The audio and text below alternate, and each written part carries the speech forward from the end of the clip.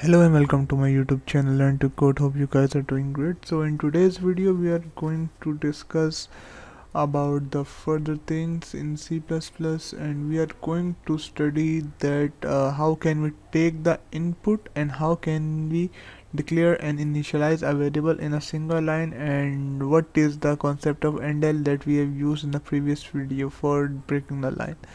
So let's get started, and before starting the video I request you guys to please subscribe my YouTube channel Learn to Code, and don't forget to press the bell icon so you never miss any kind of update from my YouTube channel. So let's get started. So first thing, you have to open your compiler developer C++. I've opened the compiler. Now we are going to create a new source file.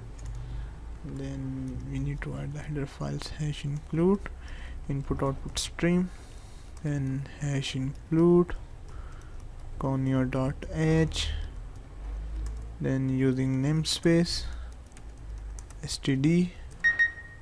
Then you have to write the main function, and our main function is integer of the main. This one is our main function. Then last line get ch. Now you just need to check out that the thing that how can we declare and initialize the variable in a single line.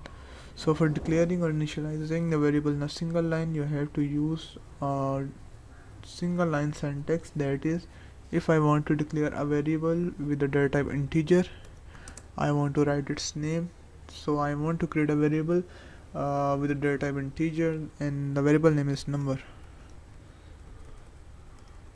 So number is equal to 90. So I have declared and initialized the variable in a single line. So I am going to console output the statement cout number. Now I am going to press F11. Then you can see 90 is visible on my computer screen.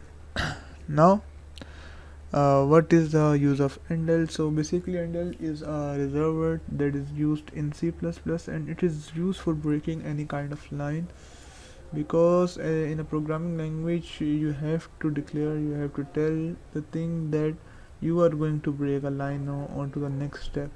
So for that purpose you must use endl for breaking the line.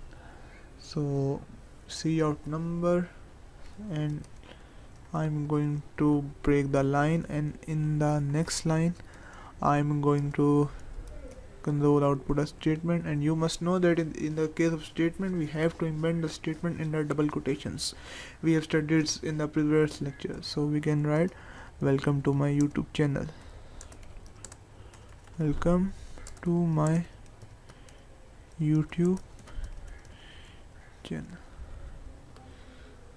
So now you just need to create the F11, and you will see that it's breaking the line after the 90.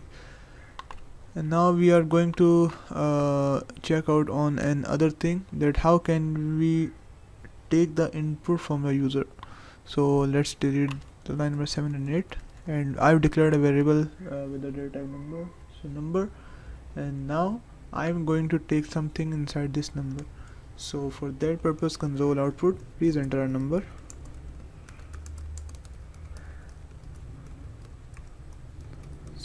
In number. So now console input in, and this keyword is used for taking any kind of input inside your any kind of variable. So in my case, my variable name is number, and I just want to take the number inside it.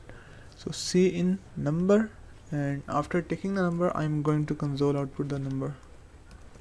So I've taken a number F11, so you can see please enter number 77. So, or you can alternately go with the statement that number is F11, number is 77. So that's all from today's video. Hope you guys like the video. If you like the video, then do subscribe my YouTube channel Learn to Code, and don't forget to press the bell icon. Thank you.